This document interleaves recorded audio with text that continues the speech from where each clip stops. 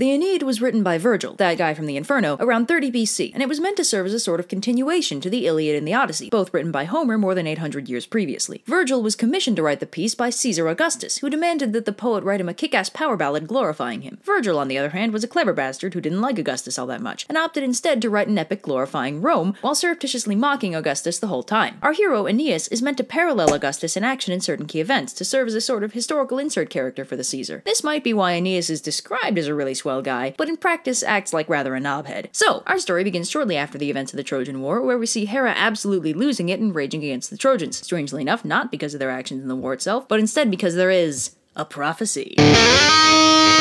That's right. Apparently, it was foretold that not only would Troy survive the aggressive tan the Achaeans gave it, but it would live on as an immensely powerful empire in Italy, known as Rome. Hera objects to this because the prophecy also states that the Romans will bring about the destruction of Carthage, which is her favorite city. Anyway, we learn that an intrepid young hero has managed to escape the flames of Troy and is sailing for Italy, known back then as Hesperia, along with a whole fleet of refugees. This hero is Aeneas, who you may remember as having been an immensely unimportant player in the Iliad. He was that guy that Aphrodite dropped when Diomedes shot a spear through her wrist. But Aeneas carries the distinction of being Aphrodite's son, as well as Rome's favorite hero and ancestral founder, so I guess he's the hero of this tale. So anyway, Hera, or as the Romans called her, Juno, is having none of this Aeneas surviving nonsense and calls upon King Aeolus for help. As you may recall, Aeolus appeared briefly in the Odyssey. He was that king who gave Odysseus that magic bag of wind, and Juno bribes him with the offer of a sexy nymph wife if he unleashes the fury on Aeneas' fleet. Aeolus, amazingly, turns down the offer of steamy Nereid loving, but for some reason still does as she asks, and Aeneas' fleet is devastated by the resulting hurricane. But this, in turn, pisses off Poseidon. Oh, I'm sorry. I meant Neptune. God, this is more confusing than those stupid Percy Jackson books. Anyway, yeah, Neptune is all like, the only deity who gets to make life unnecessarily complex for a hero of the Trojan War is me, and banishes the storm, leaving the damaged Trojan fleet to sail to a port in Libya. Neptune then presumably went back to tossing Cyclopses at Odysseus. So Aeneas manages to dock his fleet, and then he gives a nice little rousing speech to the rather disheartened Trojans, although he's mostly talking out of his ass, as he has no idea where they are or really where they're supposed to be going. So Aphrodite, alias Venus, sees her darling boy having so much trouble being so perfect and beautiful all the time, and runs off to Zeus, aka Jove, and is like, Dad and/or nephew, it's just not fair. Why did you let Troy get all smashed up? Where's my baby boy supposed to live now? And Jove/Zeus is like, fear not, my daughter and/or auntie, for you see there is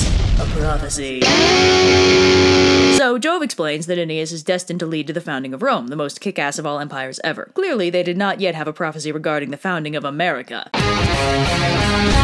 So Venus drops down to Earth, disguised as a huntress, to give Aeneas directions to the nearest city, which happens to be Carthage, ruled by Queen Dido. If that name sounds at all familiar, she showed up in Dante's Inferno in the second circle of hell. So yeah, I'm sure this story is gonna go great for her. So Aeneas and the Trojan refugees head to Carthage, where Queen Dido happily invites them to rest up, offers to repair their ships, and even suggests that if they need a place to stay, Carthage is always open to them. Then Dido's like, oh Aeneas, wanna tell us some of your awesome adventures over dinner, but not at all like Odysseus did when he reached Phaeacia? And Aeneas is like, sure thing, babe. It all started shortly before my city caught fire.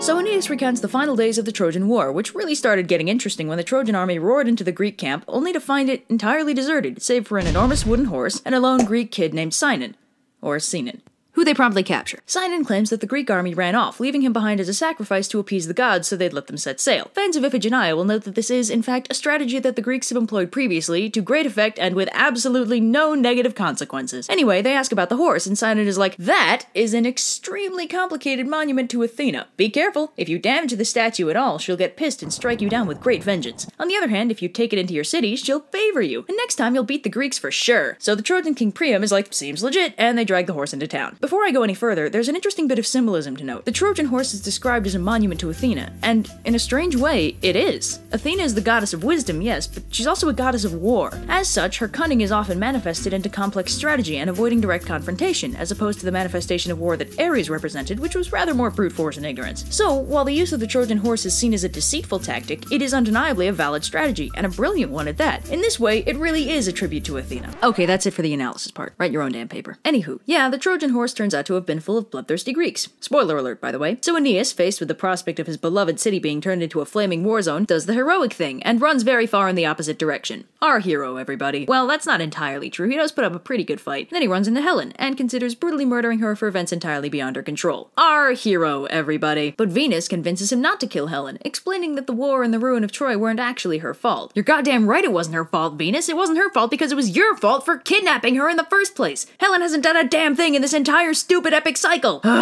Anyway, Aeneas flees the battlefield and builds a fleet to escape. Then he goes island hopping until eventually reaching the foreign safe haven of Carthage. And if that sounds eerily reminiscent of the entire first half of the Odyssey, well, it should. Here are the only important things that happen along the way. Apollo, I actually do mean Apollo. Anyway, Apollo is like, "Yo, Aeneas, go fulfill the prophecy," and sends him to the land of his ancestors, that is, Italy, which isn't a thing yet, so Aeneas is rather confused as to where he's really supposed to go. Aeneas manages to get cursed by a harpy, who dooms him to be unable to find Italy until the crew gets so hungry that they have to eat their own tables. Oddly specific. The text does not elaborate on why exactly the Trojans didn't attempt a little table nibbling whenever they were having trouble finding the stupid place.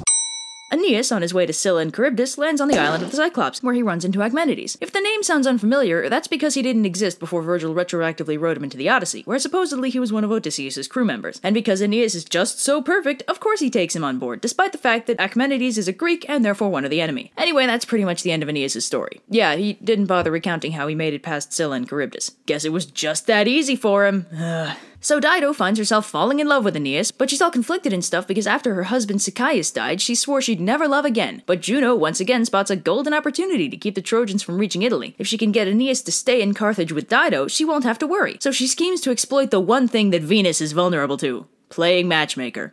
Yeah, that's right. Venus knows Juno is playing her, but she just can't resist the urge to set her son up with a sexy foreign queen. Christ, okay. I'll spare you the gory details. Suffice to say that with both Juno and Venus conspiring to set Dido and Aeneas up together, they carry on a whirlwind romance and immediately get sort of married. So Aeneas relaxes in luxury for a while. Hey, just like Odysseus, how about that? But Jove gets antsy with all this loafing around and sends Hermes... Yeah, no, they use Hermes in the text. So Jove sends Hermes down to give Aeneas a verbal kick in the rear to get him back on track to fulfilling the prophecy. So Hermes pops down and sasses Aeneas back into action, and Aeneas immediately resolves to sneak away so he won't have to explain his actions to his wife. Because that would be awkward? Well, it doesn't matter anyway, since Dido catches him trying to sneak off and demands he explain himself. So he's like, "But Dido, I can't stay with you. I have to fulfill the prophecy."